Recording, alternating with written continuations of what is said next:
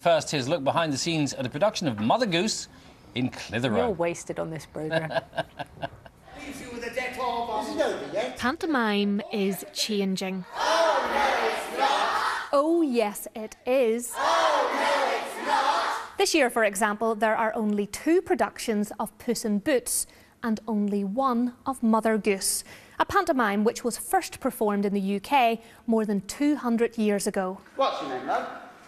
Dolly. But here in Clitheroe, Lancashire, they value tradition. Pantomime was all about moral traditions, but Mother Goose is even more so because it has a good fairy and it has a bad fairy, and the battle is about the good and the bad and who wins out in the end. And I think that's really important for young people and families to actually go to that and be able to cheer and boo. You haven't? Oh, well, They also value people playing animals and men playing women, but more productions are choosing not to include these characters. this is where it belongs. And if you ask them here, is the traditional panto a thing of the past? There's only one answer. Oh, no, it's not! Julie McCulloch, BBC News. So we now have quite strong wicked queens. Some pantos have never had dames in. Peter Pan doesn't have a dame character. So if you want a dame in Peter Pan, you have to create a character for a dame.